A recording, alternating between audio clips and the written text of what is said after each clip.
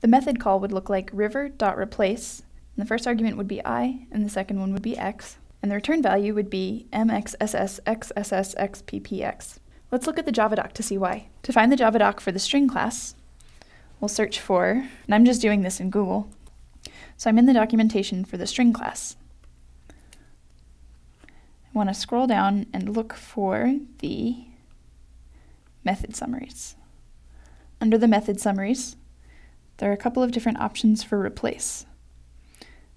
Let's look at this one. It has a detailed description here. It takes a target and a replacement. And the target is the things that we want to replace, and the replacement is what we should replace them with. So in our case, the target would be I in quotation marks, and the replacement would be X in quotation marks. We can demo how this works in BlueJ.